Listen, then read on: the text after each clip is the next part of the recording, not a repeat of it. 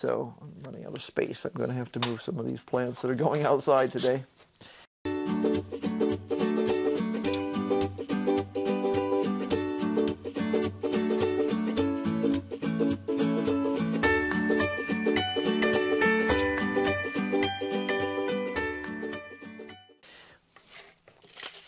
I need to close this guy up so that he does not spill seeds. Okay, we're getting there. We're more than halfway down. I'll leave him until later. Let's see. This is a new variety we are trying. This is from Johnny's Select Seeds. Last year we grew a watermelon, and it was okay. I have dirt everywhere here. It was okay. This one, I was looking for something different, to be honest. This is called Natsu Coco. It's an F1 hybrid, and it's a watermelon. And they are awesome. They are awesome, supposedly. I mean, I'm taking their word for it. The ones I grew last year were okay. We had moderate luck with them. They were okay, but I heard from a bunch of people that their watermelons were not as tasty last year as they sometimes are. So we decided to switch watermelons. We do not do seedless watermelons. We don't have a problem with spitting out watermelons seeds. So yeah, we're just gonna plant a regular seeded watermelon, and we'll see how that goes. Again, we're trying different varieties. We haven't been totally in love or totally hating any particular variety that we've grown. I mean, they've all been edible, but not stellar. So over the years, I think we've tried 2 or 3, because we didn't really grow watermelons years ago. We just decided we would, because we found that in Arizona, getting good, flavorful watermelons was a lot harder than any place else we've ever lived. So we decided, since we couldn't buy them, we would grow them. And it worked, but we're trying another one this year. The seeds are kind of funny because they call them Natsu Coco. And this honestly looks like a coffee au lait sort of a thing, like a latte sort of color. It's not as dark as some pumpkin seeds are, or as light. I mean, you tend to sort of get this weird variety of colors sometimes with certain plants. And this is kind of neither of those. So it is kind of funny. You can tell it's definitely a different variety. Let's see. So this is Natsu Coco. Natsu.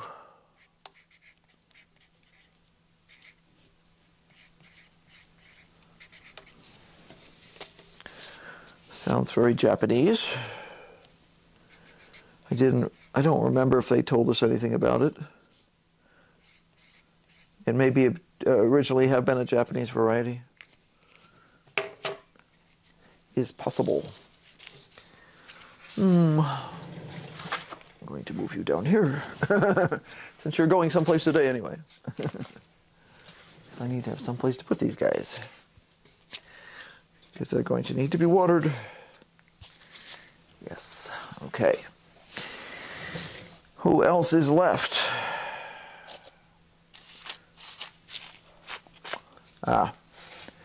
White Star, Patty Pan. We really like Patty Pan squash, and so far, White Star has been our favorite. These are older seeds, so I'm going to plant a bunch in the hope that I will get something out of them.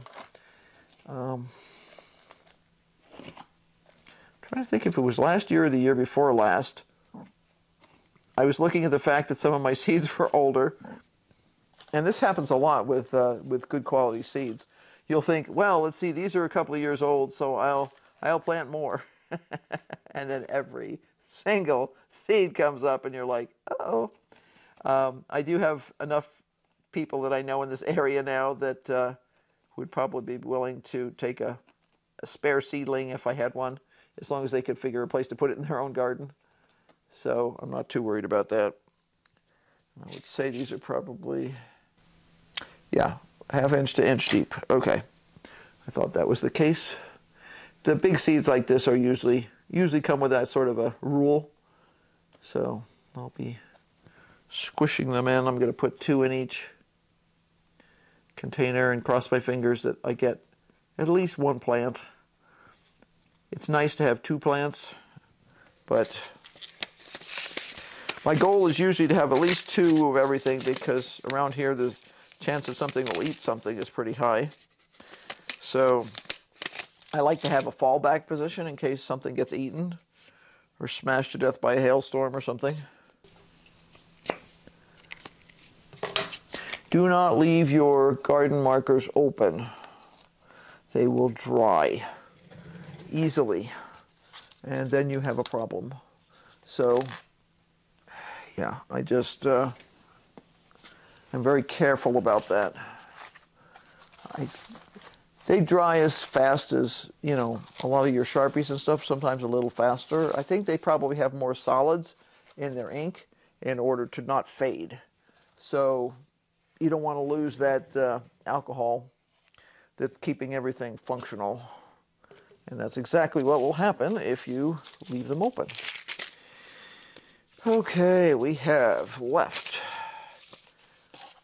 cucumbers and squash and red noodles.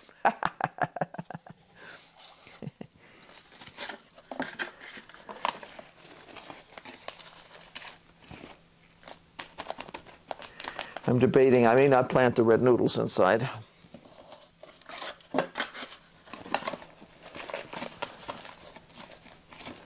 I'm really hoping that I can plant the cucumbers into the greenhouse, but we'll have to see. We'll have to see. Henry says he's got some ideas, so we'll see. We haven't discussed those ideas yet.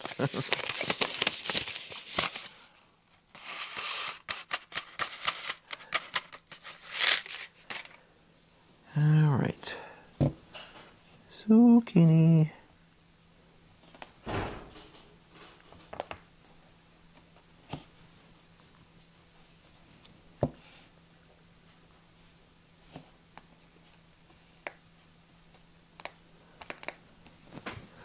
Okay, I have 4 seeds in.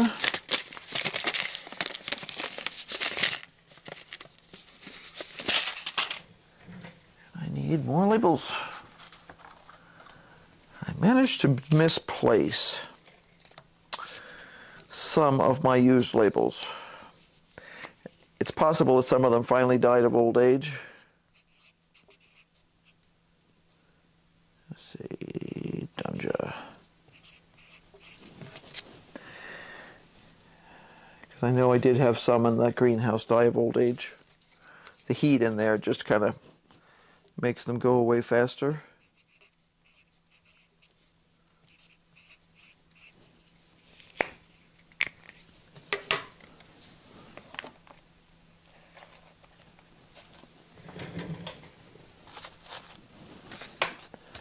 Okay, so these are brand new seeds, I think. Yeah, they are. Cool.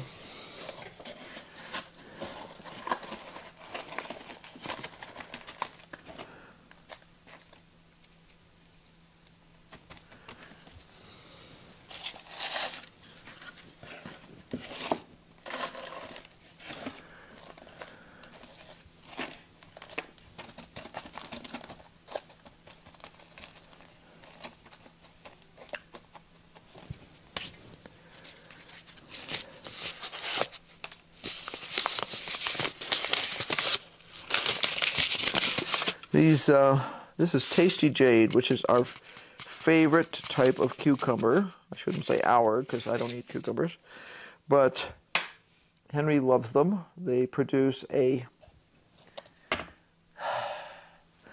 these are a really long cucumber. They produce a long straight cucumber similar to some of the Japanese greenhouse cucumbers or the English cucumbers. They are virtually seedless. Even if you miss one on the plant, they don't normally get really seedy. And we've been very happy with them. I tried them in the garden. I have grown them in the garden before. And they worked. But our preference is to actually grow them in the greenhouse and trellis them up inside the greenhouse. It just, they will produce until usually November in the greenhouse when things finally really freeze. And it's pretty amazing. It really is. So, yeah. Well, that's it for now. I've decided I'm gonna wait and plant some of the red noodles outside. Those are a pole bean. We have trouble with pole beans here. The rodents will wait till they're nice and happy, and then they'll eat them. They'll cut the root. They'll cut the stems on them. But I love red noodle. Red noodle is a Asian, what do they call them? Yard-long bean, and they are just a lot of fun in terms of stir fry and stuff like that. They produce each flower node sort of thing will give you 2 beans usually. Once in a while more, but usually it's 2. And it's, you know, the beans are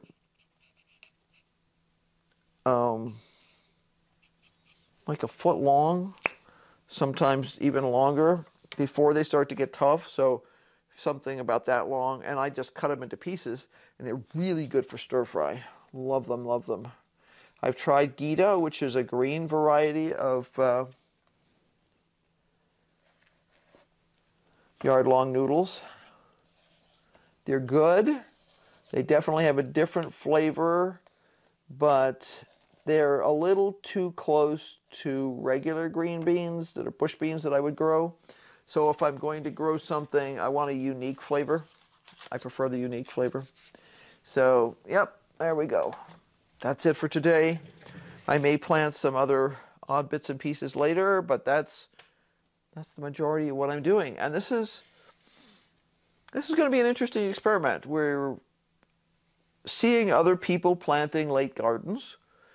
Obviously, if you plant the late garden, depending on how soon you have your frost in the fall, there is always a danger that you will not get all the things you want out of it. We have the ability, because we have row covers in stock at all times, to cover our veggies in the fall. Usually, our first date of frost, I think, is supposed to be October 15th. And the last couple of years, it's been a little earlier than that. But it's interesting. You know, it varies from year to year. There's times when you get frost, but it's not enough to kill things like tomato plants. And then there's other times when it's 22 degrees and it stays that way for 3 days. Believe me, everything outside is totally frozen to death at that point, except for cabbages and stuff like that. They're fine. They're just kind of going, oh, it's finally cool enough for me to be happy. But yeah, your tomatoes and stuff won't make it through that. So we'll see what happens. I mean, there's no way to know until it happens, and I think it's well worth the risk. So you'll just have to come back and see what happens. So be sure to like, subscribe, and hit that notification bell, because obviously we're going to be doing a lot. And don't forget that there is an affiliate link for Haas Tools. So if you need anything from Haas, be sure to use it. That way they know that you learned about them through us, and they appreciate that. And yeah, there's just a lot of experimentation. There's always experimentation here. We're always trying new varieties, and then we do give you feedback on what we thought of the varieties. Were they sturdy enough for our environment? This is a very harsh environment. Were they tasty enough? Because just because something makes a tomato doesn't mean the tomato tastes particularly good. We've had some in the past that were just plain bland, and we don't grow them anymore. I don't care how prolific they are. I don't want bland. I can get that at the grocery store. So Yep, until next time, don't you jump up on there. Isa's looking at me like, you're not watching me, are you? Yes, I am. You're not supposed to be on the sideboard, so don't go there. Cats are fun sometimes. So, bye. And keep on brainstorming, because obviously we are, and we're always glad to share results with you.